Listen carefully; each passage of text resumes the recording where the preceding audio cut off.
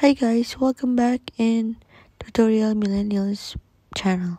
In today's video, I'm gonna show you how to use the feature less in the people album on iPhone. So tap on the photo and then scroll down, and then there it says feature this person less.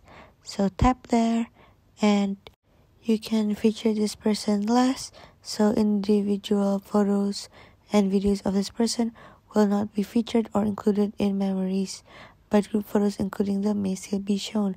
Or you could also choose never feature this person. No photos of this person will be featured or included in memories, including group photos.